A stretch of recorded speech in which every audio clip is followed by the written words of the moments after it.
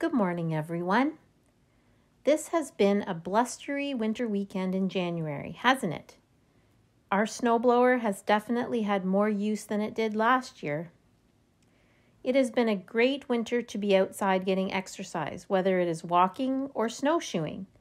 My whole family has a pair of snowshoes, and it has been good for my health and mind to get outside for some fresh air and physical activity. Of course, it's super enjoyable to be nice and cozy by a fireplace with a warm drink, too. We just finished a week that had the proverbial Blue Monday in it. It definitely is easy to get the January blahs, especially this particular January for obvious reasons. It looks as though Rosemary and Reverend Meg with North Simcoe Rural Church Cluster are working on an idea to rid ourselves of the January blahs that ties nicely with Krista's Amaryllis story this week. Apparently, they would like to set members up with a bulb growing challenge. Nothing like bulbs sprouting to make us feel like spring is coming. More information will be forthcoming after their meeting this coming Tuesday. Rosemary was on a roll this week because she is also challenging us to think of positives that have come out of our time in quarantine. She shared with me that she looks forward to spending at least an hour every Sunday having a Zoom chat with her 3 busy professional daughters.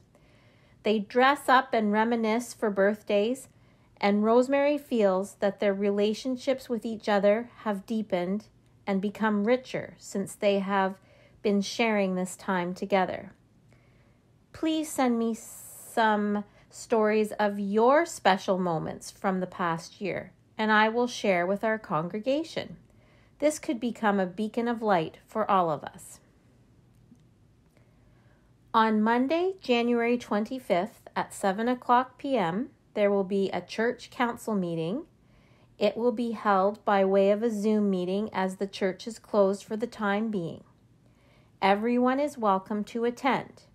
If you would like to be at the meeting but don't usually get a link to join, please let me know and I will add you in.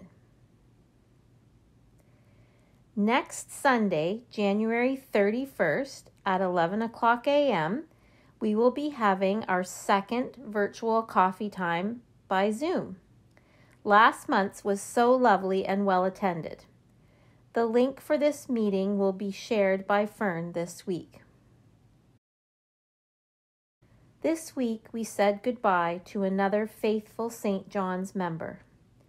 We knew Elmer was suffering incredible pain from his cancer, and also because his dear wife Evelyn was no longer with him.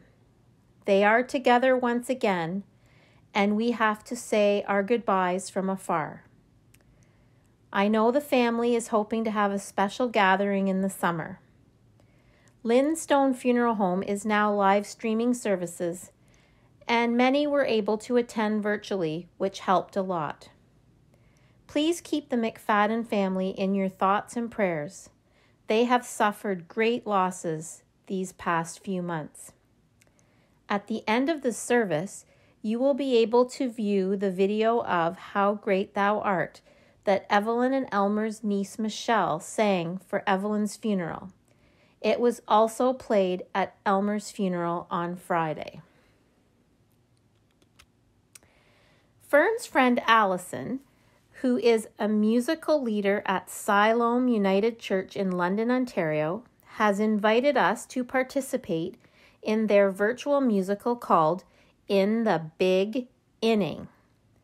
Everybody is welcome. Zoom rehearsals begin on Sunday, February 7th at 9:00 a.m. There is no cost. Please talk to Fern if you need help registering, or check out the Worshiping Word for more information. Happy birthday wishes go out to Jeff Turner today. I hope Karen spoils you. Oh, and Rosemary thought we wouldn't find out about her birthday on the 19th. I hope you and your girls had a wonderful Zoom call celebration. Have a great week.